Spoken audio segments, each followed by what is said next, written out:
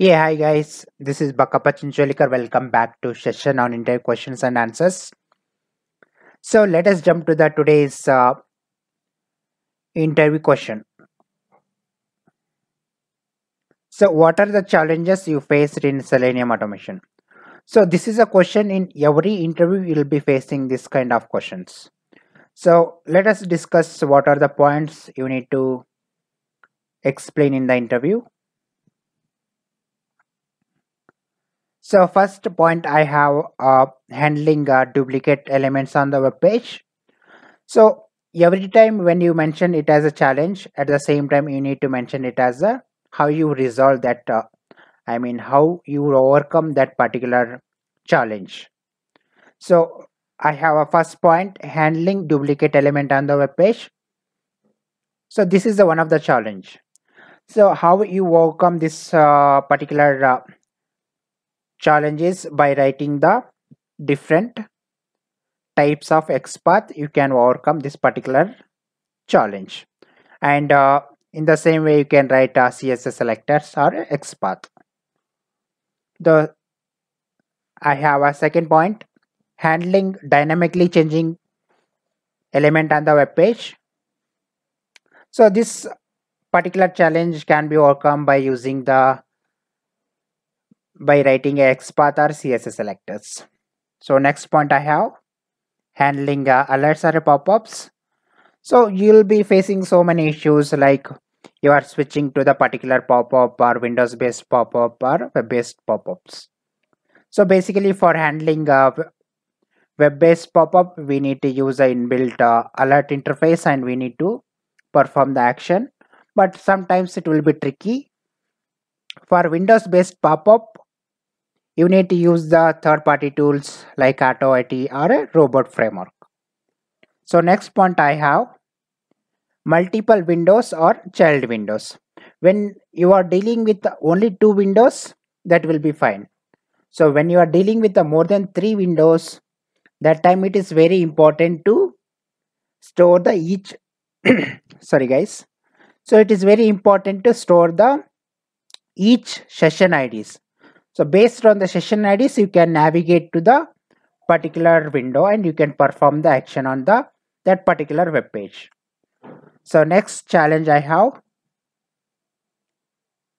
so you can explain dynamic web table handling.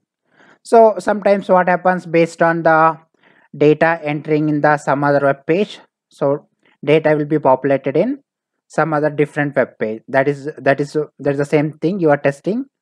Like in that scenario, so you'll be it's very difficult to identify the web element. So that can be overcome. This particular challenge can be overcome by using or by writing the different XPaths or CSS locators. There are many types of XPaths. You can write it based on the child or parent, descendant, ancestors, following keyword, and preceding keywords. And you can sometimes you can use a contains keyword and you can write the XPath to find a previous element or next element based on the tag names. So next point is iframes within a iframes. So this is the one of the challenge. So basically when element is exist within a iframe, so you need to properly switch to the particular iframes based on the iframe name or a index. So this particular challenge can be overcome by using the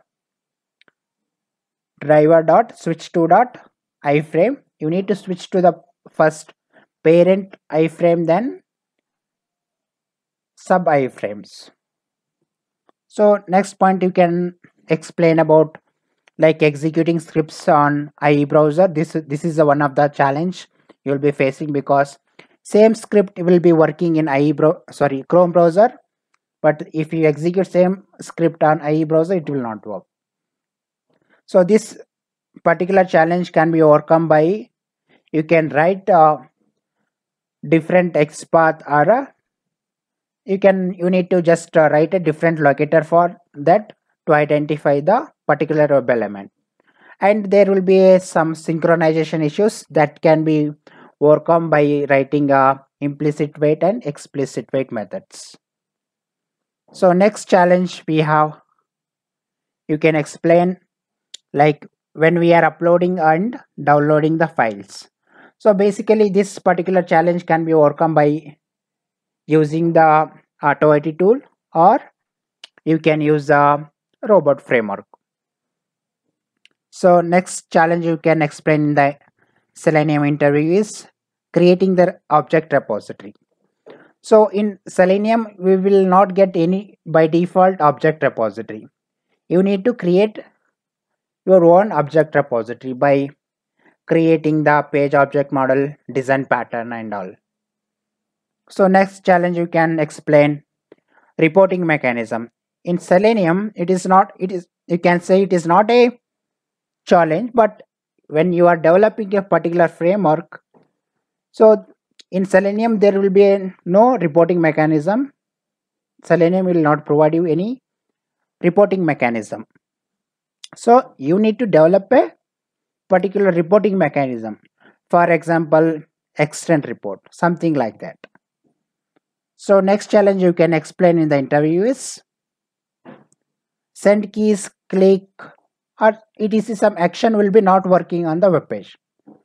So this particular challenge how you overcome is by using the iJavaScript executor. That particular iJavaScript executor will gives you the set of inbuilt arguments. Based on the arguments you can perform the action on the web page. So it depends on the web page that you are going to test it. So this can be the one of the challenge you will be facing in the web page while performing the actions. So next challenge I have is Ajax calls in the web page. That time you will be getting no such a element found exception, because until and unless you are performing some, say for example you are trying to find any web element directly on the web page, that time you will get no such a element found exception.